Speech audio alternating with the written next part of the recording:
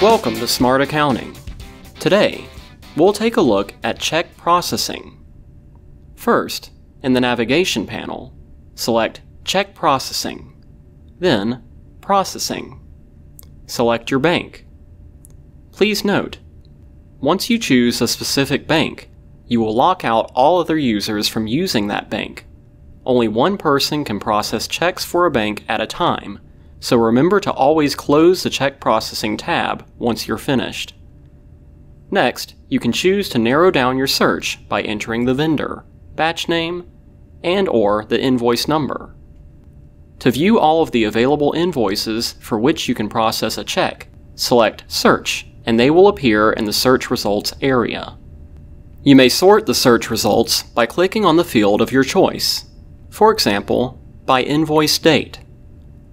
Select the transaction you'd like to process a check for by clicking the box under Pay. You may also group checks by selecting an option under the Payment Group column. If you select a specific group payment number, the payments will be processed under one check. M is for manual check, Q is for quick check, and S allows you to select multiple payments, but will process the payments on separate checks. Once you've selected the payment or payments you would like to process, click on Update Activity Summary. This will generate a summary down below, showing you your beginning bank balance, the amount approved for payment, the ending bank balance, where the check starts and ends, and the number of checks being processed.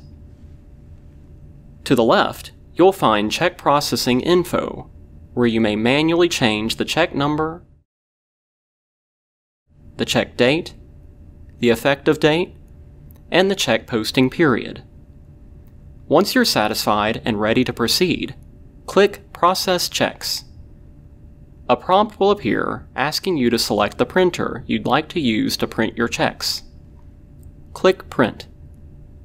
After your checks have been printed, you will receive a prompt asking, did the checks print correctly? If you select Yes, you will be asked to print a check posting report.